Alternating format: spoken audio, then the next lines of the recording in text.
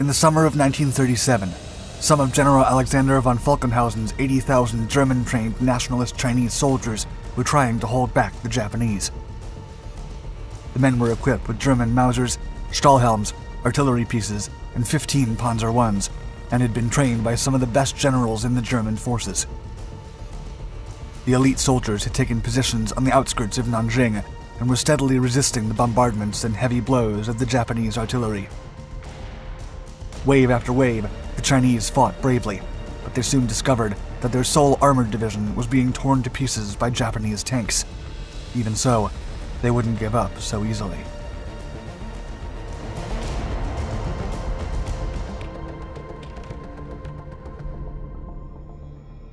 Industrializing China.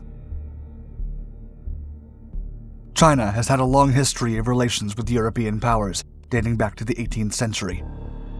But it was during the turbulent 19th century, the age of large-scale colonization by the British and French empires, that China was forced to commerce and cede some of its lands to the world's superpowers. In the aftermath of the Opium Wars, in which China was obliged to allow the British commerce of opium in the country, formal commerce relations were opened with other European states, including Prussia. Then, in 1890, the Deutsche Asiatische Bank was established under German Chancellor Otto von Bismarck to finance the modernization of China. Besides helping with the construction of railways and infrastructure, Prussians also developed two powerful pre-dreadnought ships for the Beiyang fleet of the Qing dynasty. They were Zhenyuan and Dingyuan, built by the German shipyard A.G. Vulkansletten.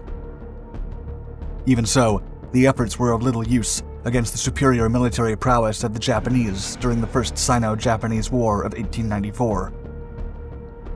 The Qing dynasty's attempts to modernize its military fell short of Japan's powerful Meiji Restoration. As a result, dominance in Asia shifted from China to the Empire of the Rising Sun for the first time in centuries. Firmly convinced that there was still hope for his country to take back its former place, Chinese General Yuan Shikai requested the Prussians for support in military, industrial, and technological matters to strengthen the Chinese armies. Deteriorating relations. Kaiser Wilhelm's thirst for a Prussian empire quickly changed Bismarck's policies of cooperation and his desire to avoid any colonization efforts. During the Boxer Rebellion of 1900, the Kaiser sent a contingent of troops to avenge the assassination of the German minister to China, Baron Clemens von Kettler, and other German civilians. Rampant plundering by the American, British, French, and other European armies in China soon followed. However, Wilhelm II stirred some controversy because he told his troops they should behave like Han invaders to avenge their countrymen. From then on, Sino-German relations declined rapidly. Prussia then attempted to negotiate a German-Chinese alliance after the British signed the Anglo-Japanese one in 1907, but it did not proceed. During World War I, Prussia offered China to give them Kiautschou Bay back if they could repel the Allies. The Chinese were convinced, but the Japanese soon invaded Kiautschou as part of the siege of Tsingtao. Even worse, the Chinese declared war on Germany in August of 1917 to recover the concession of Hankow and Tientsin. However, Japan was given preference over China during the Paris Peace Conference, and both territories became part of the Japanese Empire. This turn of events led to the reconciliation of the Chinese and Germans, uniting them against their common enemy. Chinese Civil War. Although the unforgiving Treaty of Versailles prevented the 100,000-strong German army of the Weimar Republic from increasing military personnel and developing military technology, the young republic found cunning ways to liberate itself from the restrictions. One such example was the secret Soviet-German Military Pact of 1922, which allowed Germany to develop aircraft, tanks, and other technology deep inside the Soviet Union in exchange for training Soviet soldiers for warfare. The Reichswehr also created industrial firms and signed partnerships with other nations to keep their armaments industry afloat. As this was happening, the Emperor of China passed away, and the Beiyang government collapsed. This led to a gruesome Chinese civil war in which local warlords rose in arms to compete for territorial conquests. Weaponry of all origins began to pour into China to support the local warlords, and Germany wanted to participate one way or the other. The Kuomintang, or Chinese Nationalist Party, wished to end all the bloodshed and unite China under one banner to shield the nation from the depredations of the hungry Japanese Empire. As such, General Chiang Kai-shek, the leader of the Nationalist Party, asked the Weimar Republic for over 50 German advisors to instruct his armies and prepare them for combat. World War I veteran Colonel Max Bauer then arrived in China and became Chiang Kai-shek's advisor. With his help, and that of the German advisors, the general was able to unify China in 1929 after defeating the last warlords. Nevertheless, he now needed to prepare his soldiers from an even more significant threat that had expanded from the north: communism. German advisors. The Weimar Republic did not officially acknowledge the presence of military advisors in China, and Colonel Bauer succumbed to smallpox shortly after the triumph of the Nationalist Party. He was succeeded by General Georg Wetzel. Wetzel increased the flow of German rifles and equipment to support Chiang Kai-shek in his fight against the Communists during the Shanghai War of 1932. He also suggested establishing an artillery school to train the Chinese in all types of artillery pieces. During these combat encounters, Japanese aircraft bombed Shanghai in retaliation for riots against some of their businesses. Consequently, the German advisors engaged Japanese forces for the first time in history before a League of Nations ceasefire agreement. When Adolf Hitler and the National Socialist Party rose to power in 1933, the future Führer promised more economic and military support to fight communism and modernize China. These promises were formalized when Chinese Premier H.H. Kung visited Hitler and discussed the situation in China. Then, in May, General Hans von Zecht was sent to Shanghai to reorganize the Nationalist Army and turn it into a small but professional fighting force. Zecht, another veteran of the brutal combat of trench warfare, firmly believed that the success of the Nationalist Army relied on swift movements across the vast Chinese landscape to suffocate the pockets of communists and Japanese. Besides instructing the Chinese forces in the art of war, General Zecht made sure to properly equip his small but elite force with the best weaponry available.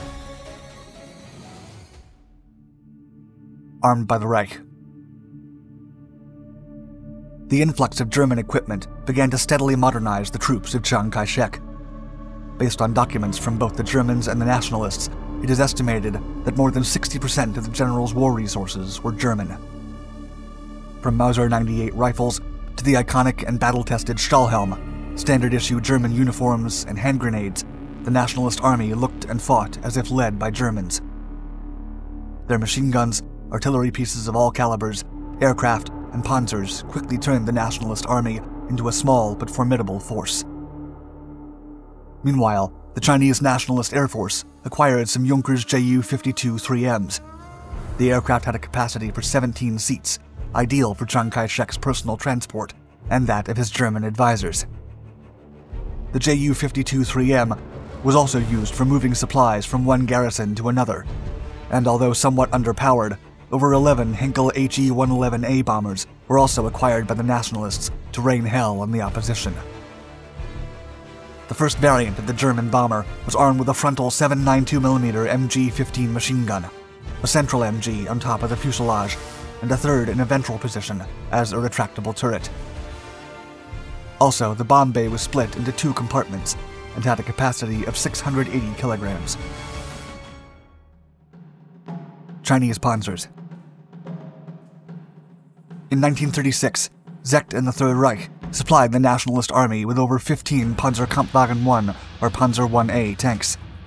The Chinese engineers from the 3rd Armored Battalion received proper training before the panzers were integrated into the unit. The Panzer I was developed in 1934 and was mass-produced as a training tank to prepare tankmen for a new age of armored warfare. The vehicle had a mass of 5.5 tons, a length of 4 meters, a width of 2 meters, and a height of 1.72 meters. These Panzer Is would eventually see action during the Battle of Nanjing in December of 1937 against the Imperial Japanese Army. They served along with other tanks of European origin, such as the British Mark VI Carden-Loyd tankette, French Renault FTs, the small but reliable Vickers 6-ton tank, and the Italian CV-35 light scout tank.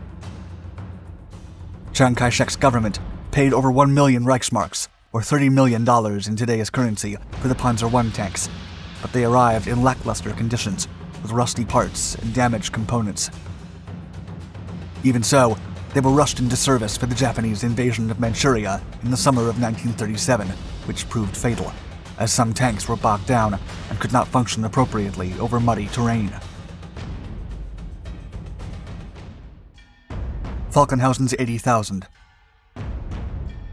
As the Japanese poured into China by the thousands, General Alexander von Falkenhausen, the final leader of the Wehrmacht Advisory Board, was pressed by the Nationalists to finish the training of over 80,000 troops split into 8 divisions. These soldiers were expected to be the best of the Nationalist army, but they were not able to reach their desired experience level before they were thrown into the fray in July of 1937. Falkenhausen was then forced to release his elite Chinese troops to stop the Japanese at Wanping, near Beijing, where they suffered severe casualties but put up a stiff fight against the overwhelming Japanese forces. Many of the losses were from the German-trained 88th Division. All the same, Falkenhausen continued to provide advice for a long-term fight with the Japanese, establishing guerrillas behind Japanese front lines, building strategic fortifications, and withdrawing his troops from the capital to temporarily fight a war of attrition against the invader. Even so, the 3rd Armored Division didn't fare well against the Japanese during the battles of Shanghai and Nanjing, and were mostly wiped out when pitched against proper Japanese armored divisions. Meanwhile, the surviving Panzer Is were withdrawn from the battlefield and repaired with spare Soviet parts and DP machine guns. An alliance. Eventually, Chiang Kai-shek ordered all his forces to defend Nanjing from the Japanese, contrary to Falkenhausen's advice. Thus, the 150,000-strong Chinese garrison was pitched against a relentless Japanese garrison of over 50,000 that were better equipped and had superior armor and air superiority. In early December of 1937, the Japanese penetrated the city and gave way to the Nanjing massacre, destroying it all, along with its population. After that, some of the Panzer Is were taken to Japan as war trophies, where they were put on public display. Notably, all German advisors and soldiers survived the conflict and returned to Germany. Not a single German casualty was reported. In 1938, both the Third Reich and Japan began diplomatic conversations to form an alliance that effectively left the Nationalists standing alone against the overwhelming odds of the Communists and the Japanese.